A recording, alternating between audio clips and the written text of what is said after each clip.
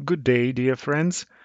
In this short video, I'm going to show you a little bit more about templates in Power Automate.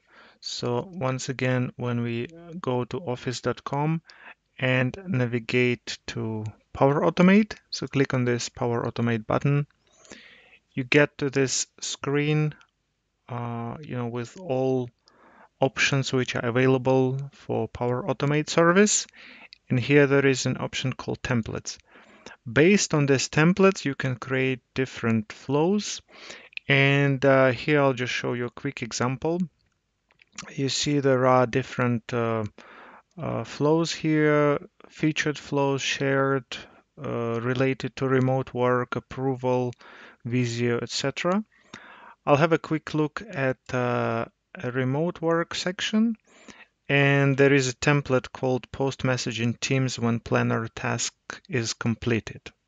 So what it means, many companies they use Planner service and also Teams, and it's very convenient.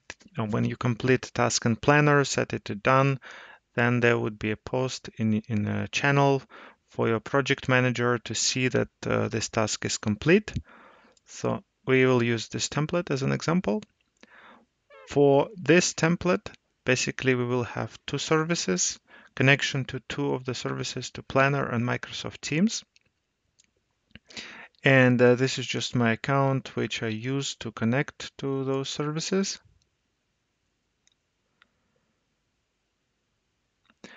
And so here, this is an example what we have, right? We can rename the flow, right? I don't know, planner update. And when the task is completed, so this is an automated flow, means that when a task is completed, we can select based on a specific group. Let's say we'll do the group project, project, project app. Let's say this is the group. And then there is the plan ID. Oh, it looks like I do not have a plan ID in this specific group. So let's select another one.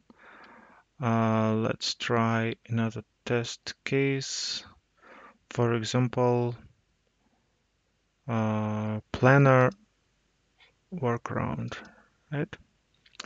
And here I have a planner, right? So I can select the group and then the planner ID.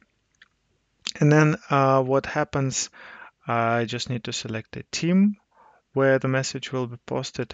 I'll post it in all staff team and then the channel. Let's say I do it in this channel, not in general, but in another channel, new property acquisition. This is just all test channels.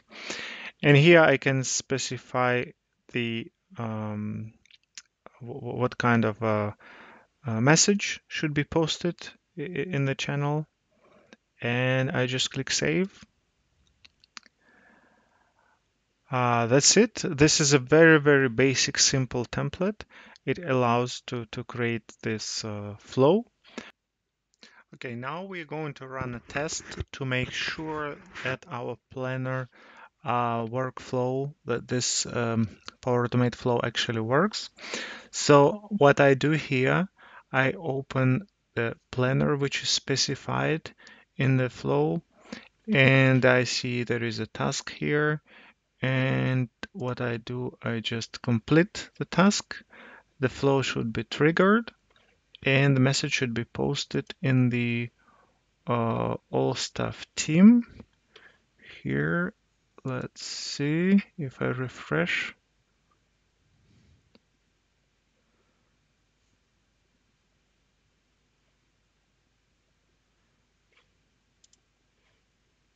There is nothing. So it looks like the planner flow did not work. Let me have a quick look and check what could be the case.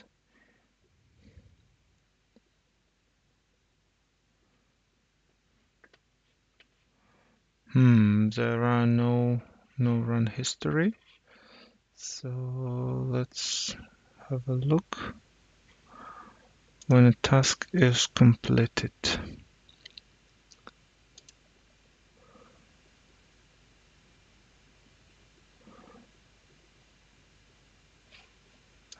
Let me do a test again.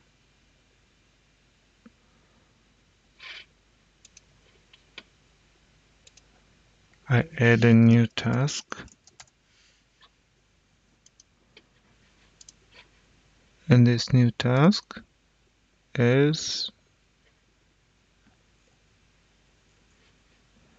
completed, right? Then the flow should be triggered. It shows the flow ran successfully.